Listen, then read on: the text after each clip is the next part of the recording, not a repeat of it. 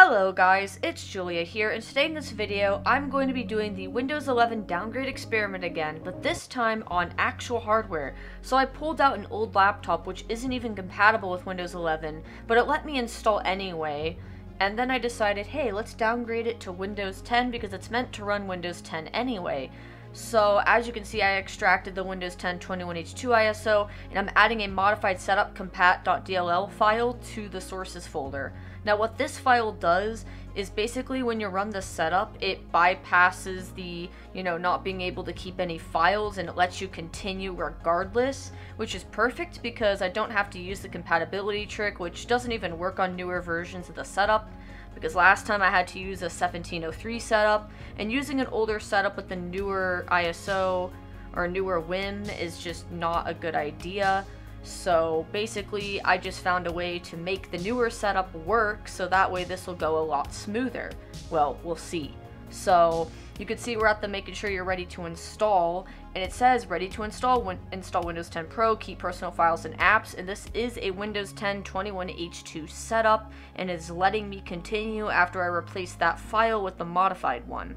So we're gonna see how this goes and see what it does in this video. So I clicked install, so now we're gonna let it install, and then I'm gonna show you guys the results once this installs. If you haven't seen the last video I did on the downgrade experiment, I'll leave a link in the description, but that one I did on a VM and I did it differently. So I just show here that this is indeed Windows 11, and I did keep some files on here so that way we could see after this quote-unquote upgrade if the files are kept or not, but they should be because of the trick I did, which works better than compatibility. So let's see.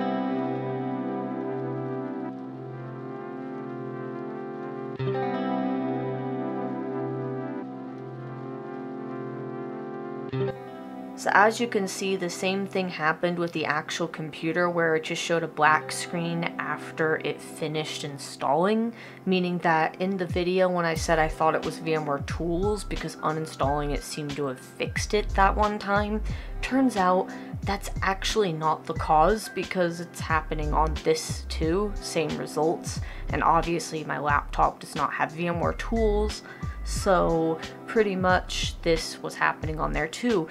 But then I realized, why don't I just move on to the next step, which I found a way to fix the UWP apps, because I don't know if you guys know, they're stored in an SQL database. I found that out when I was making that last video because it said an SQL error, and that's when I realized, oh, the UWP apps are actually stored in that database.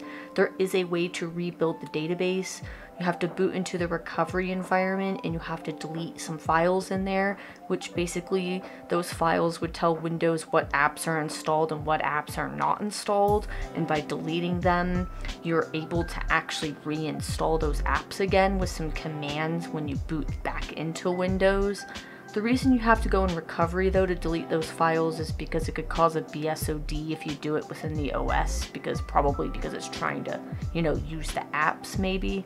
So basically though, after you delete those and then you boot back in the OS, you run some commands and it will restore all of the apps and they will all function. I did this in a VM and they all worked because I went back to that VM, which I still had because I hadn't deleted it yet. And I was able to fix the start menu and all the stuff that was broken previously. So that's good to know that you can rebuild that. I'll leave a link in the description. It was a comment in the post, which the post also says how I did the setup compat trick as well. Even though it does say downgrading 11 Insider to 11, it still works with downgrading 11 to 10. You'll just have to rebuild those apps, which is in a comment, which I'll leave. So here you'll see that I'm booting into the recovery environment because I'm going to delete those files so that way we can boot back in and hopefully it'll load, which I didn't know if it would or not because I wasn't sure what was the cause of the black screening. I still was unsure, but I decided just to do this anyway to see if it would make a difference. So you guys will watch me do these commands and then boot back into the OS. I had to do a sign on the partition because for some reason it wasn't mounting the partition when I booted into the USB. Now I did notice that this happened on the VM too. When I tried to boot the ISO, it wasn't mounting the drive for some reason. I don't know if that was a side effect of the downgrade I did, but it's kind of strange. But anyways, you'll see me deleting those state repository files because those are the files that you need to delete in order for this to work. So I guess we'll see if this boots. So you'll see that I'm going to close it and we're going to reboot the system and we're going to see if that made a difference or not.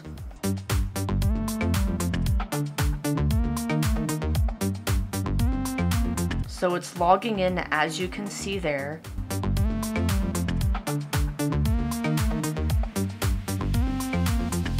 And you can see we got the choose privacy settings and it appears that it worked. So apparently it was one of the UWP apps or something causing it to not work the entire time. I'm not sure what app was causing it in particular, but one of the apps I think was causing it to not work.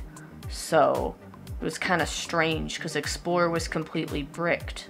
But you can see all the files are still here from before the upgrade, or should I say downgrade. So now I'm gonna run those other commands and you'll just watch me running those other commands.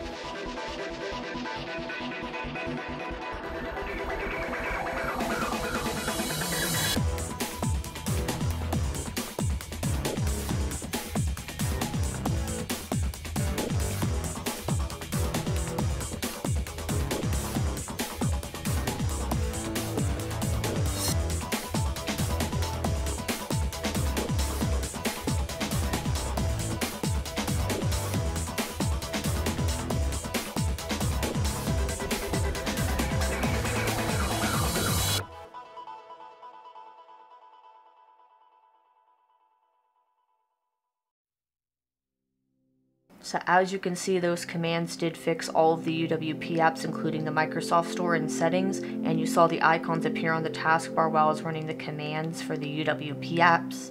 Now I'm just fixing the desktop background since that didn't carry over like it did in the VM. You can see Microsoft Teams is there because it carried over from Windows 11. Then I'm going to fix the font on desktop info because it did uninstall my custom font for some reason. Not sure why, maybe just a side effect of the quote-unquote upgrade. Now I show the Explorer.exe and Windows.old showing that it is indeed the Windows 11 build number. I also run a WinVer to show that this is indeed Windows 10 version 21H2. Now I'm going to run some commands to show the upgrade dates because you can actually do that with some PowerShell commands. And as you can see, it does show we upgraded from Windows 11, as you can see there in PowerShell. And you can see our file that we typed on Windows 11 is indeed still intact. You can see that the UWP apps are still working, including Windows Terminal. And we're going to run an SFC scan now to fix any corruption because it's good to do this, especially since we really weren't technically supposed to do this. Please don't try and downgrade your computer at home like this. It may not result in the same thing as mine did. Now I'm going to fix some of the taskbar icons because it did disable them because in Windows 11 it's different, so they weren't, enabled by default. And then I go and I change a few other settings that need to be fixed because Windows 11 is different than 10, so there's a ton of things that aren't enabled when you do this. So then I just fix that. Windows security was freaking out a bit, not sure why, probably because, it just didn't have its updates, which I am going to run Windows updates after I, run the SFC and DISM commands. I close OneDrive because, who needs that? But you can see those are the programs I had on here. You can see that UWP apps like Mail open correctly. And you can see that settings is working. And now I'm going to run the DISM restore health command, so that way we're able to fix any more corruption that might exist in this OS.